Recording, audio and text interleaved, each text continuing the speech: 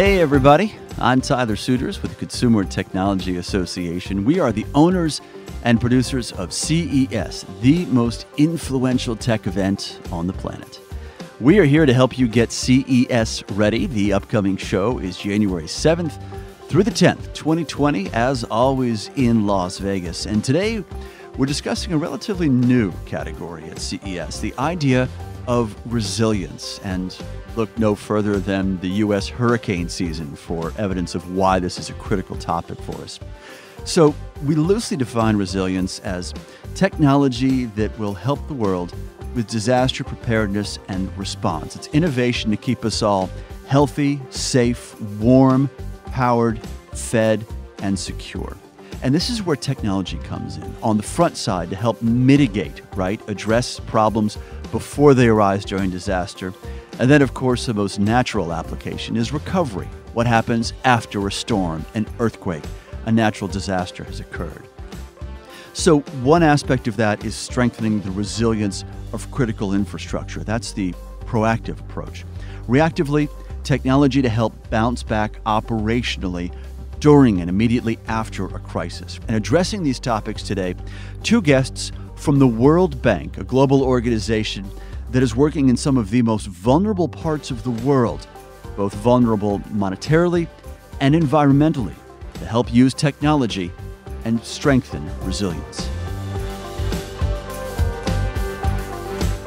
With us today from the World Bank to talk resilience are Emma Phillips-Solomon, who is Senior Disaster Risk Management Specialist, and Vivien Deparday, who is Disaster Risk Management Specialist as well. Good to have you both with us. Thank you. Thank you for having us. Yeah, thanks, Tyler. Emma, let's start with you. Just a quick overview, of, if you would, of the World Bank's position in resilience. How and why did this get started? Sure. Thank you. First off, thanks very much for inviting us to be here. We're very excited to be here. Vivien and I both work in a team called the Global Facility for Disaster Reduction and Recovery. It's housed in the World Bank. And our focus is really around building disaster risk management and helping countries be more prepared for disasters. Mm-hmm. And why this is really critical at the World Bank is because the World Bank really has two main goals. That is to reduce poverty and boost shared prosperity in developing countries around the world. And what happens when a disaster hits is often all of the economic development and work and prosperity that's been generated over years can be wiped out, and a lot of people can be pushed into poverty. And so our job is to really think about how can we build resilience, how can we make people more prepared for disasters, how can they recover resiliently and quickly. So that's essentially why it's an important agenda and some of the work that we do. And then specifically in the team that we work in at GFDR, I manage an innovation lab. And our job is to think about how can we use the latest developments in science and technology and apply them to some of these big disaster risk management challenges that our clients are facing. So Vivien, let's talk about that a little bit. Resilience is very much an element of CES every year in Las Vegas, something we talk about at length, and technology is involved. Our loose definition of resilience is ensuring that we are safe, warm, clothed, sheltered, fed, healthy. We could go on with all of those adjectives. How does it fit for you? How do you at the World Bank define resilience? I think there's still many definitions, but one way we looked at it from the disaster risk management angle is we look at different type of activities to build that resilience and make sure people can bounce back from a disaster, but also mitigate the impact of disaster. So we look at it by first trying to understand the risk and that people are facing or infrastructure are facing. So that's kind of the very beginning of our approach and process, is understanding the context and the risk.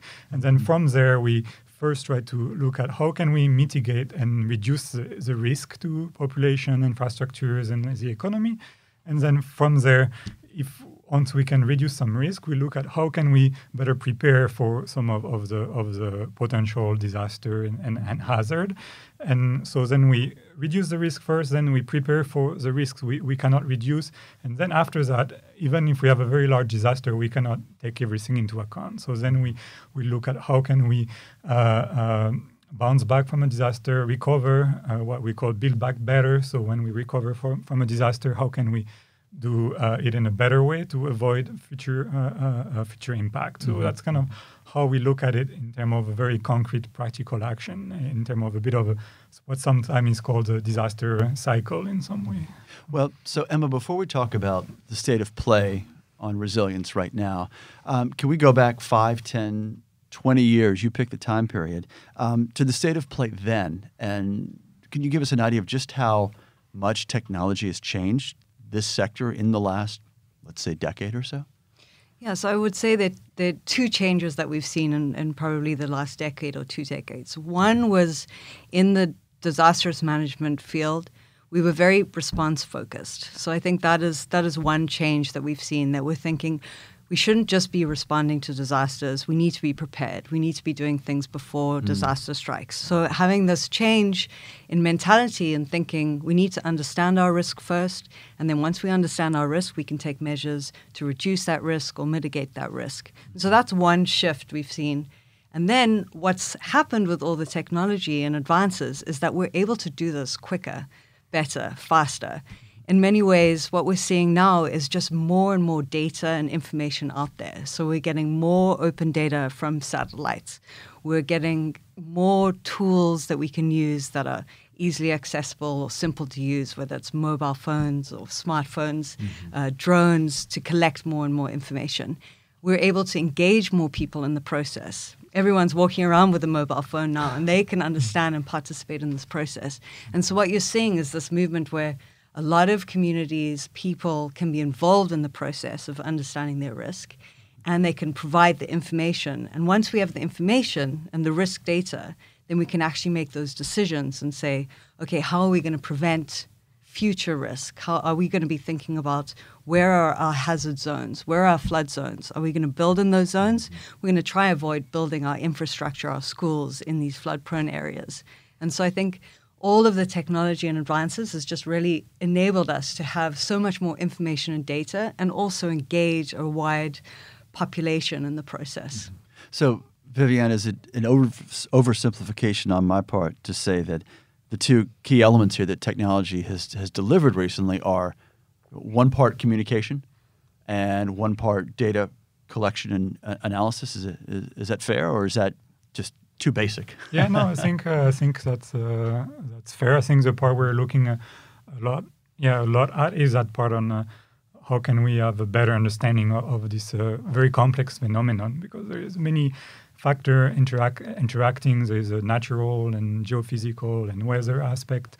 There is a human aspect. So then when we start building, we interact with nature and we change the way the hazard may be. We might increase it, we might reduce it. So I think understanding all of these aspects together can be quite complicated. And so having all this new technology allows to be able to do that in a quicker way. And then, yes, all the telecommunication can allow us then to engage more people in collecting this information, but also in terms of disseminating that information to people. So yes, I would say that's quite correct. Well, I think you're being generous to me, but sure. So what is the role of innovation now? I'll phrase it as I did earlier, the current state of play. How quickly is innovation happening, and how quickly or effectively is that impacting disaster mitigation right now? Yeah, so I think we're looking at a lot of the innovations that's happening in other sector and in the private sector. So we're looking at some of, as Emma mentioned, all the satellite imagery and the satellites that are becoming available. All the drones aspect, I think now we can use drones more and more. We've been using, for instance, drone in a lot of places in Africa with local drone operators to collect more information. So we're kind of looking at some of this existing innovation and then translating them, adapting them to the context of disaster risk management and resilience, where it's not necessarily the first place where they're getting applied. And so similar idea with machine learning and AI that we hear a lot about these days. We're also looking at how we can adapt some of these approaches and use it on different type of data and on different type of issues that they are usually used in the first place. So how can we use, for instance, AI and machine learning to understand the satellite imagery or drone imagery with regards to vulnerability to hazard, or so that we can understand better how these type of houses may be more vulnerable than these others, or after a disaster, can we use all these kind of new computer visions and imagery to understand who has been impacted the most, where is a need for help, or where is a need for investment, and so on. So we're doing a bit of work of looking at what's out there and then translating that and adapting that to that world. And and so that includes imagery, AI and machine learning, some Internet of Things too. Sensors are very important, especially when you think about floods, for instance. A lot of information about weather, about the rivers, and so on is required and necessary to understand those phenomena, to be able to forecast them, and so on. So these are some of the trends we're looking at and applying in various places, yes. How big or broad is the technology divide or the capability divide between a country that's dealing with disaster that is on the cusp of 5G and has deep connectivity and strong communications networks and the kind of national or federal satellite imagery that means everything's available, versus what I would imagine is a country that would need the most help, that would have the most trouble recovering, that doesn't have these resources? How large is that chasm? Well, I think, as you mentioned, we are working in mainly middle-income, low-income countries, and we face a lot of different challenges that you would face, say, working and living in the United States. So we work in environments where they might be fragile, they might have conflict, it might be difficult to be able to actually get on the ground and work there. We also work in environments where there's not a lot of data. It's not a lot of information. When you go and you try to figure out areas and you look at the maps that are available and they're from the 1970s or the information hasn't been digitized, there's proprietary data. So we face a lot of challenges, I think, in some of the places that we work, but at the same time, there's this opportunity of leapfrogging, of taking some of these technologies and saying, how can we do this with innovation? How can we use people, communities, university students, local government to all be engaged in the process and use the tools that are available? So as you know, in Africa, most people do actually have mobile phones and can go out and collect information. And so I think our job is really looking at what's out there, all the exciting technology and innovation, and then seeing what we can apply on the ground, and also working together. So one of the key kind of aspects or like fundamental approach that we believe in is this idea of co-development. So it's not about taking some technology and applying it in a country and then a consultant delivering the technology and then leaving. It's about working together and co-developing technology that works in the context that we work in. That's a lovely way to put it, and clearly it's effective too. How do you sow the seeds of technology in what would be a third world country? How does it start? How do you sow the seeds? How do you grow it? Emma, you put it so beautifully that you don't just put technology in place, show someone how to use it, and pull out. You're there for a longer haul, right? This is about teaching people to fish, not just fishing for them. Yes, exactly. So a lot of our focus is really on creating those local collaboration between local government, local universities, potentially international experts to develop this kind of approach. And so, for instance, maybe we're doing a lot of mapping using cell phones and satellite imagery with local students across Africa, even across Asia, where we have more than like 500 students have been trained to use their mobile phone and to use their computer to be able to create a detailed map of the area. And then slowly they also start teaching other students, and it has a bit of a snowball effect where we have a bit of a digital mapping revolution in Africa ongoing right now. Where you're crowdsourcing in some yeah, senses. exactly.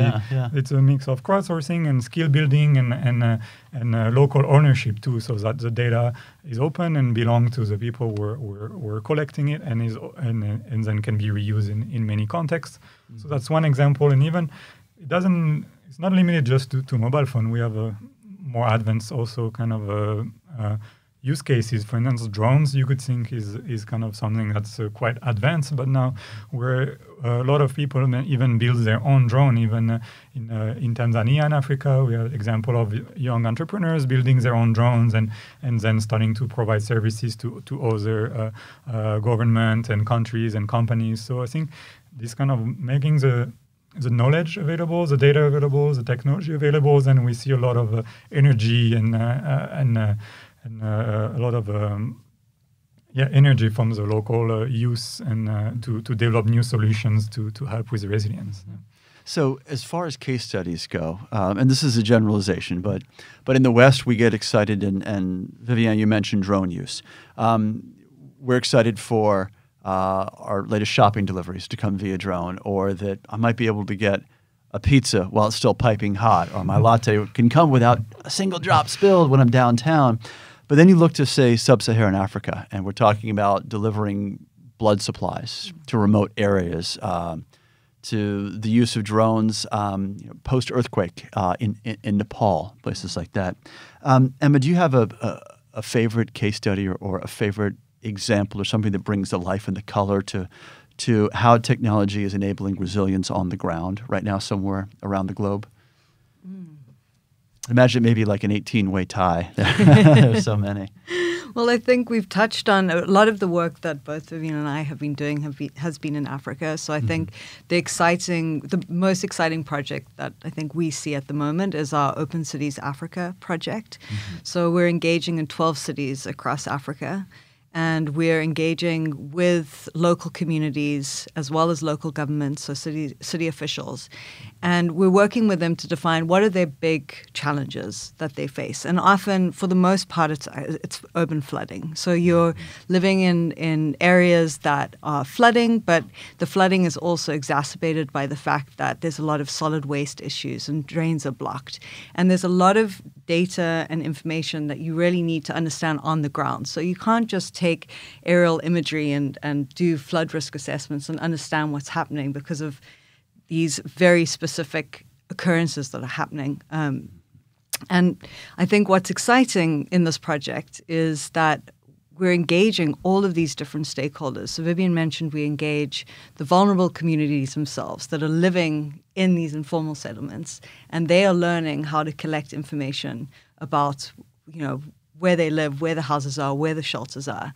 And they're able to contribute to this process. And then you're engaging students who are also, working at university, and they're participating in this and learning skills and sharing this information. And then government is able to participate and use this information to make informed decisions. And so you've got this great ecosystem of all these different players that are working together, and they're all working towards building resilience in their communities. And I think that's probably the most exciting thing to see. It's also exciting to see the skills development that Vivien mentioned, so people are learning skills, and then also entrepreneurship. So we're working with a lot of local tech startups that are seeing all of this and seeing job opportunities and being able to think about a future. So it's an exciting combination of, building awareness of risk, getting everyone involved in the process, building skills, and then also building potential job opportunities in areas that people probably didn't have a lot of hope, but here they're finding something that they can find hope in. So I think a lot of ears perked up when you said it's entrepreneurial, right? That's very much the technology sector in the U.S. or globally, right? The startup mentality. It seems like the World Bank has a bit of a call to action to the tech community, right? What is that? To use another entrepreneurial term, what's the pitch, right? What is your message to that community about how they can help? I think, it builds on a lot of what was just said by Emma. I think is really working with some of these local partners to develop like solutions that are locally grown. So they might not have all the knowledge, but they can learn very, very quickly, but also bring that local context to the issue and the technology. So, so I think really having this kind of a mentoring relationship and skill building relationship with some of this very dynamic and full of energy youth in all the places where we are working is one of the best thing and that can happen, I think, because I think with just a little seeds, a bit of knowledge and with all the energy and passion and also the will to get engaged and to solve those issues from the local population and student, I think then you will have results you wouldn't necessarily expect. So I think that's also very exciting is really having those collaboration between various experts, and also local knowledge and local talents. So 2 final questions for you both. Biggest challenge that you see right now in the field of resilience globally? So I think that the biggest challenge that we're facing is actually how to communicate risk, how to communicate very complex scientific information, how to get information into the hands of people that they can understand it, that they can take action. This is an area that we're still working on, and I think we've had a few competitions, and I want to talk about a recent competition that we held in partnership with Mapbox, and this was around visualizing risk, and so we held this visualizing risk competition, and the idea was to put out all this data. We've been talking a lot about data collection and how important it is to have the risk information to make decisions. But then how do you actually take that and put it in a format that people can understand it and say, I know what to do now. And then act upon it. And then act upon it. And so with this this visualization of risk challenge we did with Mapbox, we put out all of this data, and about 260 people from 60 countries in the world applied. And they put together all of these interactive storytelling maps and interfaces, taking the data and telling stories through maps and data visualization. And that's a very intuitive and easy way to understand. It's better than delivering reports and numbers. So what we saw was, for instance, in the Philippines, one of the winning teams, they put together a story around where to place evacuation centers in a very flood risk area. And the idea was you could walk through and see this is the area that's prone to flooding. These are where the evacuation centers are located. Are they in flood risk zones? Aren't they? These are the number of people, the population that would need to access the evacuation center if there's a flood. Is there enough capacity? And it's all in this interactive storyboard that you can scroll through. And it's just a very interesting way to communicate and reach a broader audience. So I think you may have already answered my next question, which is the most exciting opportunity that you all see. I guess on the opportunities that we're having more and more data and information available, but then how do we build the skills to use that information? As we mentioned, I think throughout, is that it's one thing to have data and information, but then you also need to be able to apply it and use it to act upon it, as you mentioned. So I think this is where I think now we are getting to a place where we have a lot more information and understanding that we did like maybe 10 years or 20 years ago on some of this phenomenon. But then how do we build those skills to really take that information to act and have a more resilient society? And that goes from the local citizen to the businesses themselves to the governments. That goes really across all society on how we can use that information to be a more resilient society. Emma Phillips Solomon and Vivien Deparday are with the World Bank in disaster risk management. Let's talk more resilience at CES, because I feel we're just scratching the surface. Thank you both. Thank you very much. Thank you very much. All right, coming up next time on CES Tech Talk, just think for a moment, how many times have you engaged with technology just today? What have you done? Now, imagine doing any of that, just a single task, without actually seeing your screen. We've created technology that allow people with visual impairments to access anything on a computer, on mobile devices, whether it's your smartphone or tablet. And then we've created devices for people who may have challenges in reading any kind of print material. A conversation about accessibility technology from a first-person perspective. That's coming up next time on CES Tech Talk. Now, we want you to be CES ready, so be sure to subscribe to the CES Tech Talk podcast. That way you won't miss any episodes leading up to the big show. Speaking of CES 2020, get these dates in mind, January 7th through the 10th in Las Vegas. The information you need is at ces.tech.